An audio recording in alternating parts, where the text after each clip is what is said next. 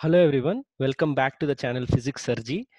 This is the part 2 of Irodov versus Irodov resolved series challenge. If you remember, we have already done the resolved first video in which we have taken up two problems from Irodov theory book and Irodov problem book each on method of images, tried to compare them, and after we did that, we beautifully could explore a underlying concept in each of those problems. Okay, so in case you have not yet watched that particular video, the link is in the description below. Please do watch it first and then go ahead with this particular challenge. Or there is other way of doing it, right? Instead of watching that, you can attempt this challenge, and then once you are done, you want to have an elaboration on how the challenge was presented to you in part 1, you can do that. So it's up to you what you want to choose.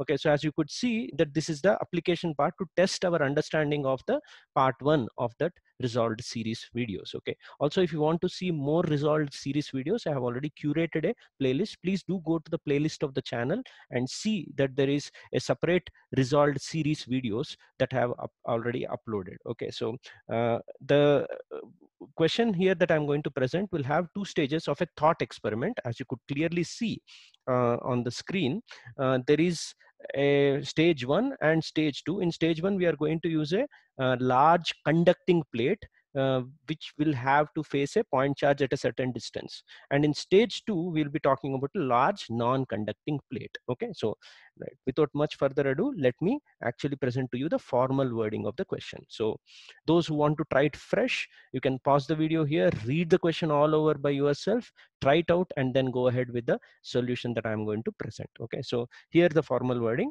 Let's perform a thought experiment in two stages. A point charge q is placed at a distance d from an infinitely large, thin, neutral conducting plane plate. Okay, so a lot of words, so please be careful. A charge distribution of induced charges on the side of the plate facing the point charge q is noted. Okay, so here is the stage 1 diagram. You have a point charge and there is an infinitely conducting large plane, and there will be charge induced on one side, right, and that facing side sigma has to be noted in the stage 1. Okay, so that charge distribution has been noted.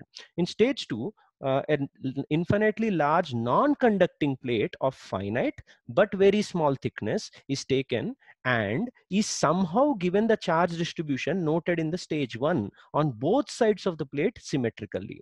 Okay, so whatever sigma you noted on in stage 1 on one side of the plate, you came to stage 2, took a non-conducting plate and gave that sigma on both sides. You just somehow xeroxed or printed that, and the process is not known. That's why it's a thought experiment. So someone has done that for you. Okay, symmetrically means whatever sigma on this side function is there, normal to that on the other side, same sigma is being kept. Okay, right, and this plate is in isolation, so no other surrounding charges or no influences are there, and it is kept in isolation. So this plate 2 or the stage 2 plate, non-conducting one, you need to calculate self energy at the end of the experiment. Okay, right, so your answers should be in terms of q and d. Sigma is an unknown non-uniform value. Okay, so try your answer in q and d. Okay, right, so pause and then play. Okay, so I'm going ahead with the solution. So this was the actual slide that I got into in the part 1 of that Irodov versus Irodov challenge that you can find in the resolved series playlist of my channel. So I've just picked that page to revisit and recollect our concept there. So if you have a case of a point charge placed in front of a conducting plane, then only induction of charges will take place. And then if it is large enough, you can visualize that the field lines actually end normally onto that, and on the other side there won't be any field lines. So just to calculate the force here, we place some image charge as a concept, but actually speaking the field is 0. Okay, on the real side only the field map exists. So whatever the energy of the system that you are imagining, if you calculate it as the image charge versus the original charge, you'll write q1 q2 divided by 4 pi epsilon naught. The total distance to L would be incorrect energy because energy map only exists on one side. So we realized that, and we said real interaction, the energy should be only half of what you expect from an image charge configuration.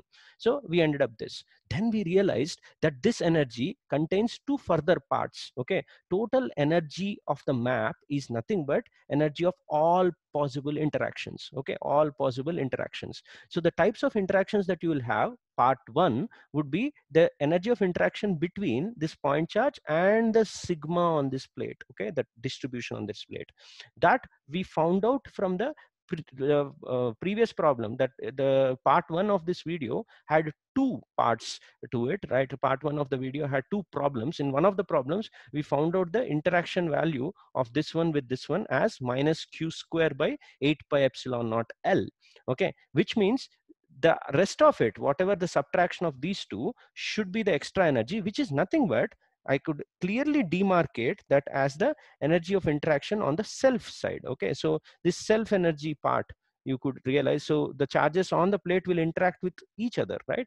That interaction, which is the self part, is this number, this extra number on the bottom of the screen. Okay, right, bottom right of the screen. So that extra can be founded as extra plus this energy should be equal to this energy. Okay, so this also was discussed in the part one of the video. Okay, so so I now write up the extra value as the self energy of the sigma on the plate. Only one sigma I ended up getting. Always self energies are like charge energies in this case, so all of it is negative charge, and therefore it is evident that the answer is coming out to be positive here. Okay, so this number is equal to this plus this. That's how I found out this. So I'll transfer this into stage 2 now. Okay, so in stage 2, have taken up that particular energy, which would have been correct if there was only one sigma on one side. So if this, whatever the plate of the stage 1 was taken, if it was only one sigma, the energy would have been this. But this is not the answer, right? So there have been some changes made.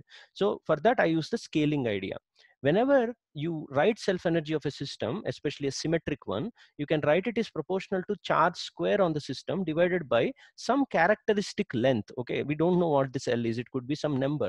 Okay, depending on the dimensions of this particular plate. Since it is very large, it's a number. Okay, and q square can also be now written in the proportionality to sigma square, and L can be considered on the top. Actually, L will be on the top, but as I said, once it is infinitely large, L won't play any role in the symmetry of the situation. So I can say, for the sake of an infinitely large plane, surface energy would be proportional to sigma square. When you have sigma on only one side, if the energy is this much, when you have sigma on both sides, remember this thickness is very small, can I consider that this particular sigma is associated with both sides? I can say it's almost like you can patch them together because the thickness is so small that this is equivalent to having a 2 sigma on one side. Okay, right? So it is equivalent to saying that for this system with 1 sigma, if the energy self wise is this number, for a 2 sigma, using this scaling idea, I think you all should be able to accept that this should be equal to 4 times that u. So our answer comes out to be 4 times this particular answer, which is nothing but q square divided by 4 pi epsilon naught d.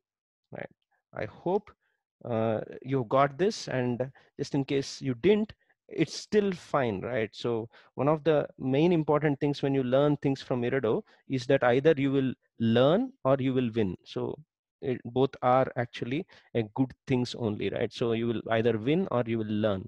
Okay, so q square divided by 4 pi epsilon naught d is the required answer. Okay, so I hope you have enjoyed both the part 1 and part 2. In case you are a person who has done this part 2 without watching part 1, again I repeat, there is a link in the description below. Please go through part 1. It won't disappoint you for sure.